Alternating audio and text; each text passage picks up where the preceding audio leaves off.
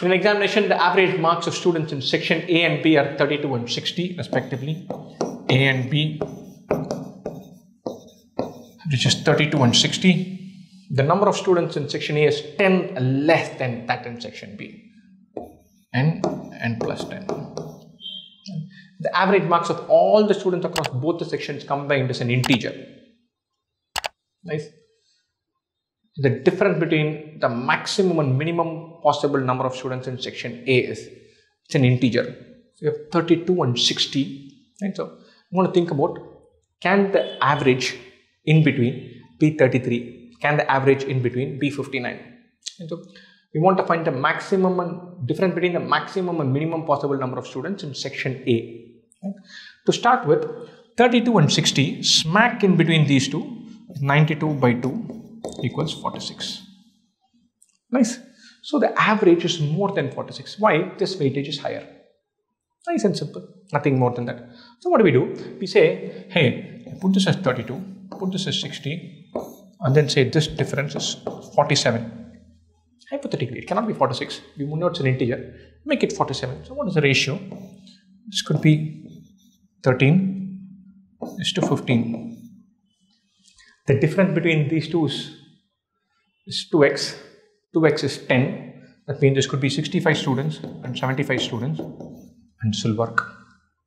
So it could be 47. 47 is possible. Next, what do? We say, hey, nice, juicy. We make it 32 and 60. Make the average in between as 59, because it can go as much as possible to that side.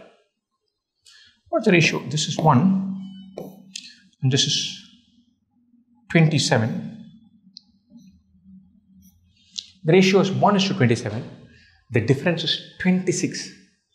That cannot be in 26x cannot be 10. This is out. So don't make it 59. Make it 58. Make it 2 and 26. Difference is 24x. That doesn't work. Make this 3 and 25. Difference is 22x. Doesn't work. Make it 4 and 24. Difference is 21x.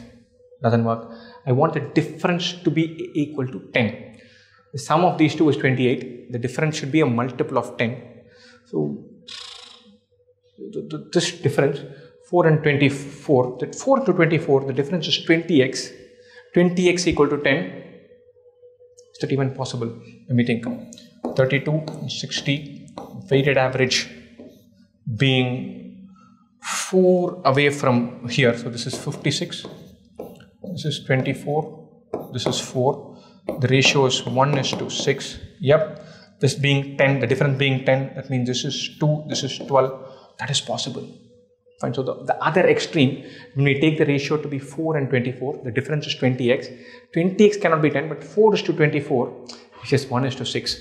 5x can be 10, which is what we are plugging here, 2 and 12. So the number of students, minimum number can be 2. Maximum number, which we did here, can be 65. In class A, the difference between the maximum and minimum possible number of students in A, 65 minus 2, 63 should be the answer. Yeah, done. Classic, beautiful question in allegations. You plonk the number in and then find out. This largest possible average is 59, but that doesn't work. 58, 57, 56, that works. Plonk it in. Smallest possible average is 47. That works directly. We are through.